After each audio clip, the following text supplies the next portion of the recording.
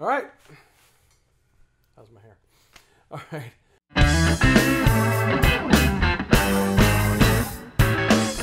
In today's episode of PJ and the Beard, we're going to do a segment we like to call Look What I Found. And I'm the I in this statement. I was out and about and was perusing the pre-owned pedals at a local guitar center, and I found a pedal that the Beard is going to tell you about. Yeah, so you get to go shopping, and I'm supposed to know what this is. So Pat knows that neither one of us are ever going to afford and bring a dumble downstairs, I guess. Right. So what he has on the ottoman board here is the Mojo Hand FX DMBL. Which, you know, they're probably not allowed to say it, but I'm not sure there's anything that's stopping us from saying dumble. I mean, I guess it's supposed to be kind of a dumble-esque kind of pedal. Right. You'd have to be dumble if you don't know what we're talking about. So, yeah, other than that, I mean, we got a volume, we have a gain, we have a bass, we have a treble knob, and there's a switch to go between different voicings on it. Other than that, I'm not sure that I have a lot to say. Although I will give, you know, a shout out to Mojo Hand. They make some really cool stuff. Mm-hmm. They have lots of overdrives and fuzz pedals and stuff. I know they make one called the Iron Bell that I was really interested in for a while because it's kind of like the David Gilmour-ish sound. And there was some other stuff from Mojo Hand. I haven't had a chance to really have my hands on many of them. But I know there's a lot of good things said about them. So without talking about them too much, going into that, other than, you know, if you want to check out a cool pedal manufacturer, Mojo Hand is definitely a cool pedal manufacturer, and their name is pretty cool too. I like that. And the word on the street is the DMBL is Mojo Hand's take on what some people think of as the holy grail of overdrive, rich in harmonic content with a spongy low end and a growling mid-range. So you're talking, when you start talking dumble, you're getting into some serious names of people who have used them. You're talking Joe Bonamassa, you're talking John Mayer, Larry Carlton, Stevie Ray Vaughan. Yeah, that all did that, and Howard Dumble is nothing short of a wizard. And we may have other pedals in a future episode of a friend of ours who has a lot of the D pedals, as he likes to call them. So, but this is ours today. Suter is playing his number one, freshly back from being shown some love at Woodshed Guitars. Yeah, it was just a little shout out to Crystal Porter. Put a new nut in it for me. The E string. Oh, it just started buzzing. It started buzzing so bad. I actually took it in so he could widen the slot on the G string because it was pinching. And he's like, your E string's buzzing a little bit. Now, he says it was buzzing a lot when I was in, but I hadn't noticed it before. And now it's all you heard. A week later, it was terrible. So he put a new nut in it, and now so you ordered. Sounds great. You ordered. I can't forget. PRS, direct from PRS, they sent me new parts for my guitar. That's terrible. So, I guess the thing with this pedal is I really don't know. Yeah. And maybe some of you out there do, but I doubt the majority of us really have any idea if it sounds like a dumble. So we're not even going in that. We're going more for... Shockingly enough, I didn't play the $90,000 dumble in Carter's Vintage Instruments in Nashville. So this was 90, not 90,000, and it was pre-owned. So yeah, we can't really make a comparison. Does it sound good? Yeah, and that's what we always wind up with, right? How would we use these pedals? It's not the right or wrong way. It's not what would you do versus what we would do. We tend to dial it up with the way that we would probably use it, and that's what our attempt is today. So through the PRS, the dumble, and then we have our Hermedia Audio Love Pedal EPH3 Tape Echo, and it's going through the Beard's Fender Hot Rod Deluxe. Yes, sir. With a little reverb on there, and off we go. So maybe some clean. Yeah. I'm not even really sure. So, oh my gosh, we could go down a rabbit hole. The whole copyright thing. Oh, right, yeah. Go down a rabbit hole. Like, I don't know what to play now. We'll talk about the copyright thing later. Maybe if you only play 3 of the 5 notes in a hook, it's not... Because it's like David Bowie and Vanilla Ice. Boom, doom, doom, digga, doom, doom. No, it's boom, doom, doom, digga, doom, doom. Like, where is the copyright stop and start? So, yeah. We use that excuse to make a Vanilla Ice reference. Yeah. Who's coming to Harrisburg, by the way? Oh, jeez. We have not been sitting down for a while. We were at a guitar houses. show and out and doing stuff, and so we're a little extra loose today. All right, so let's just get... Well, here's the clean sound.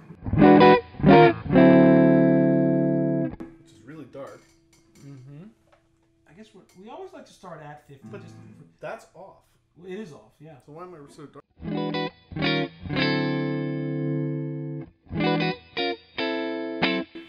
That's clean song, volume back a little bit. What do you think? Like a single note kind of thing? You know, you could always, well...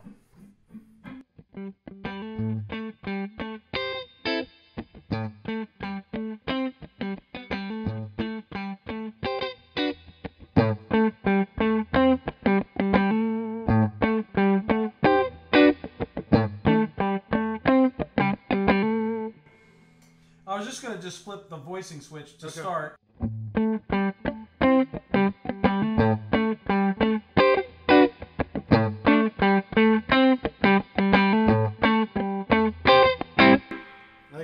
Switch down. Yeah, a little brighter. Boy, treble's straight up, bass straight up. Well, treble is straight up ish. Pull the volume down a little bit. So.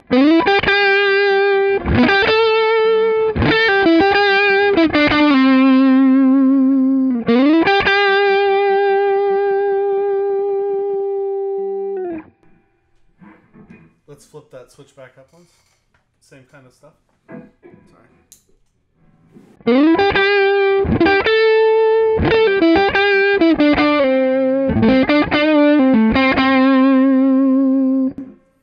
I think definitely for what you're playing, that the down position is working for you. Personally. Little kind of high end bite on it, right?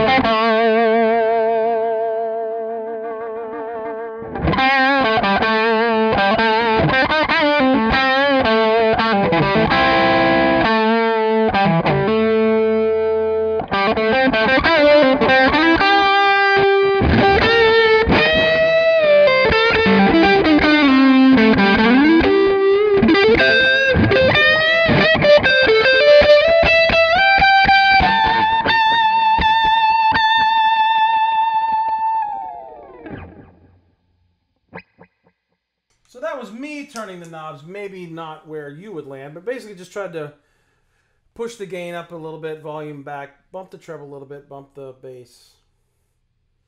It has a really weird, very weird feel to it, to me. It's very, it's strange. It's good. It's a good, and I've been trying to think ever since we turned it on, how would I describe this feel to me? And I think about like the Vertex Effects, their boost pedal, which I have, and like a lot of times if I go from a humbucker guitar to a single coil guitar, I hit that boost pedal on. But if we were able to play louder, like if I was able to turn the amp over 3.5 without getting yelled at, I probably would run that pedal all the time because it just gives like this nice little. So, and I kind of feel like that's giving that nice little something to it. It's not a real heavy overdrive. Maybe, like I'm feeling like even when you have the gain up that high, and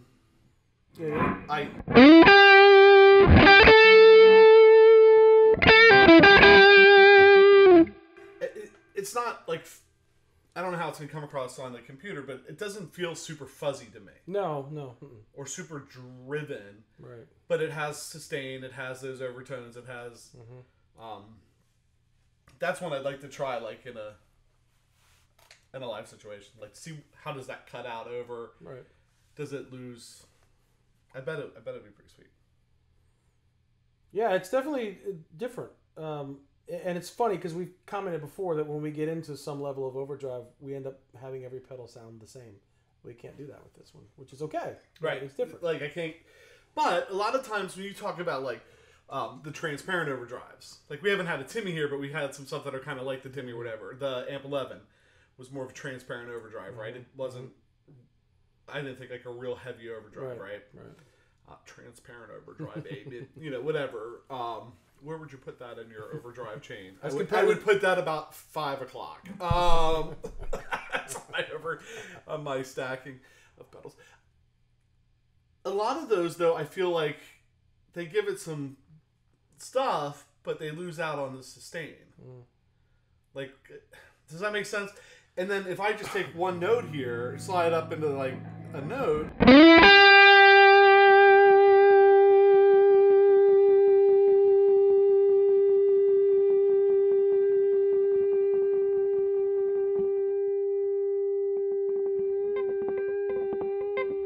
You know, I don't feel like...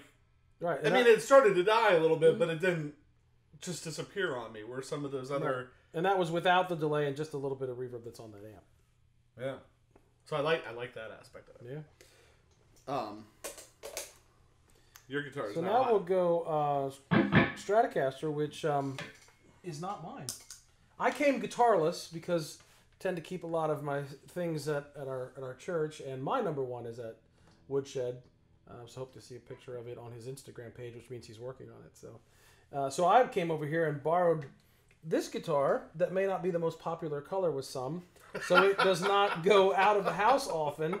But I love it. It's I believe we said it was a '99 American Fender Strat Deluxe, locking tuners.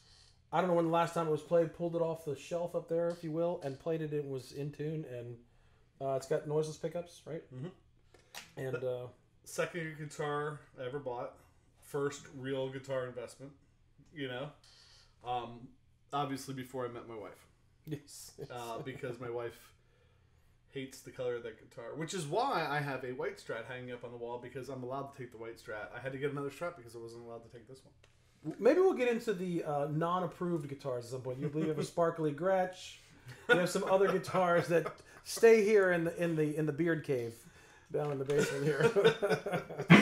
All right, so I turned the pedal off, as you can see. Let's go just fourth position for now. Everything wide open, and I'll just play some chords.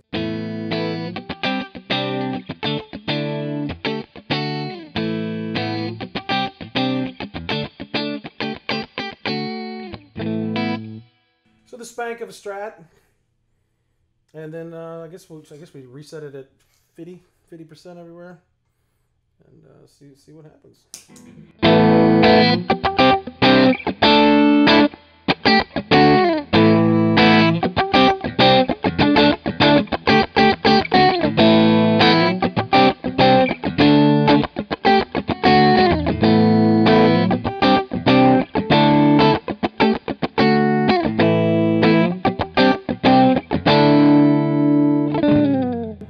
So just as a point of comment, you don't get a one-trick pony here, right? We're very different players, and the down switch tickled your ear, and the way you played it sounded good. That, for me, feels more comfortable to me. Yep.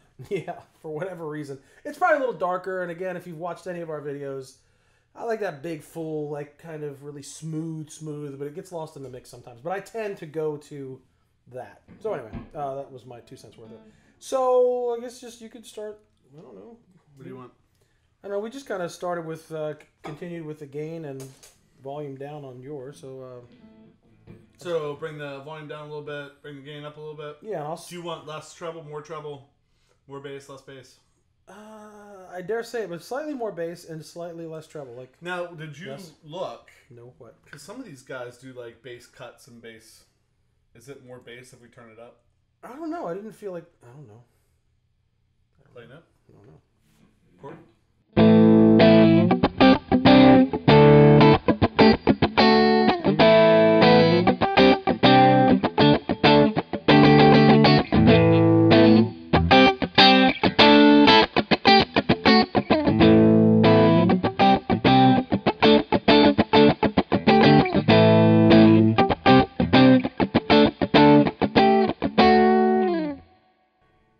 So it definitely adds bass, definitely adds treble when you go. Yeah, it adds a lot of treble.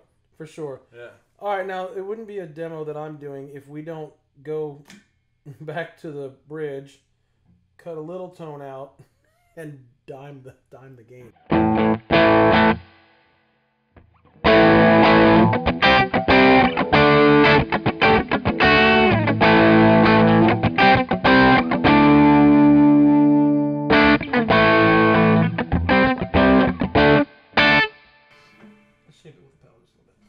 I turned the back wide open.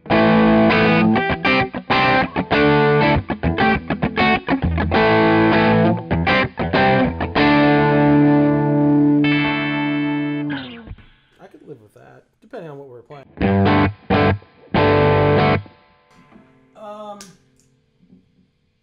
I doing here? I want to go like that a little bit. So, let's stay there, I guess.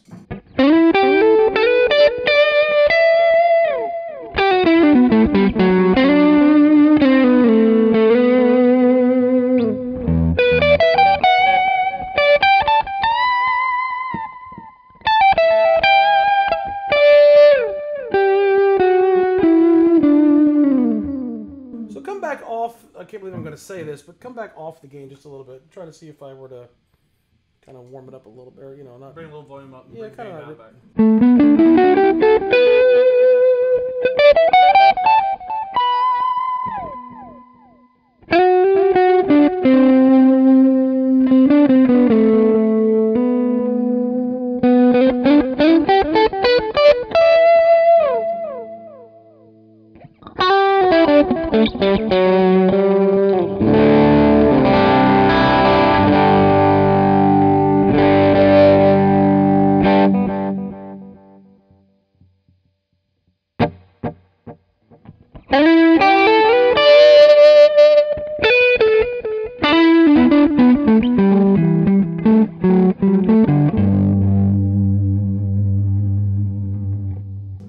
Take the bass back just a little bit.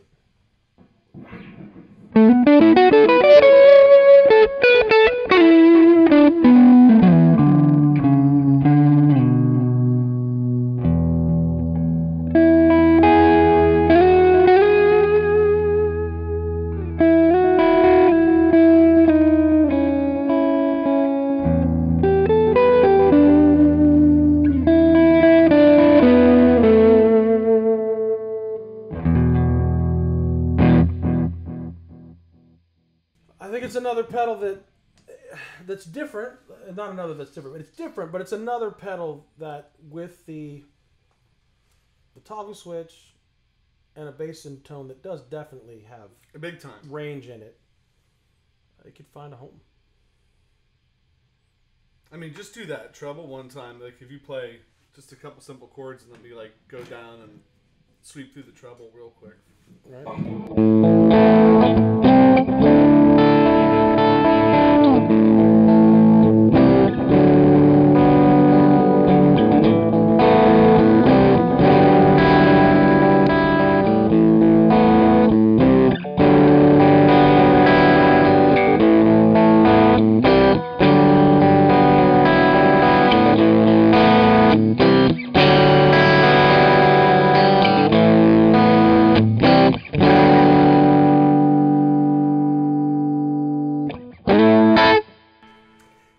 That treble will rip your It will. We apologize to your computer speakers or your man earbuds. I wrote that all the way up. And Yeah. it was like, whew. So maybe not the most inspiring quick look, but it's a different pedal, right? So we did toy with it just very briefly, just to check the computer more than anything, because there's some new other equipment behind the scenes here. So it really is a true first look. Look what we found. Probably not doing justice to the DMBL name, but kind of showing you what it can do. It can sit in a different spot, maybe on your pedal board, and no, you know what I think. Thinking about the pedals that I use right now, like there would be a spot for that. Maybe I have 2 overdrive pedals on my board right now and one gets used 99% of the time. Mm-hmm. Where I could see taking the other one, because they sound so similar. They really do. They sound so similar. That would have like kind of a different tonality to it, but one that I like. Mm-hmm. Like I have tried the Electro Harmonic Soul Food. I've tried the Amp 11. I've tried the, some of that stuff, and I keep just going away from it because I find that I don't use it. That has more of a... It seems like it would have a place. And I wonder, I'm sure somebody could chime in that has used that in conjunction with another overdrive pedal. Well, I'd like to say, because we are such close friends, $125, it's yours. Yeah, there you go. We talked about, we could get into the pedal stacking thing. So there's people that would talk about pedal stacking. Right.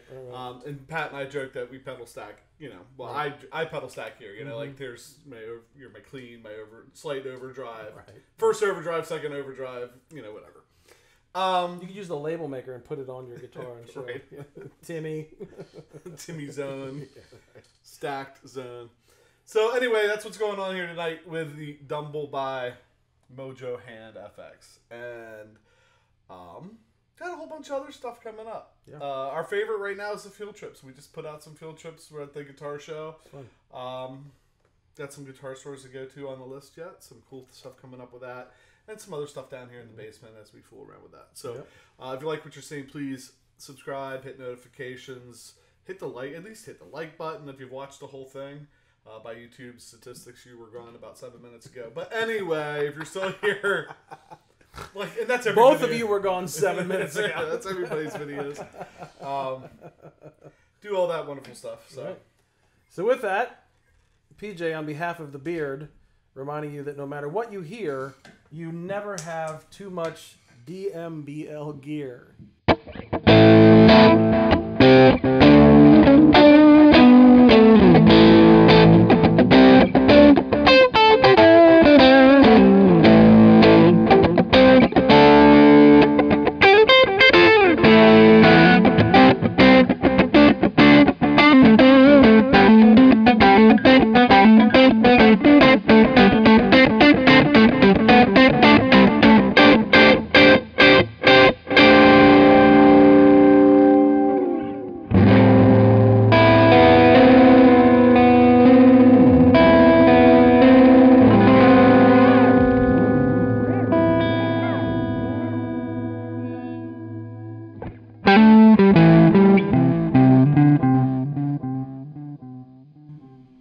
No copyright infringement.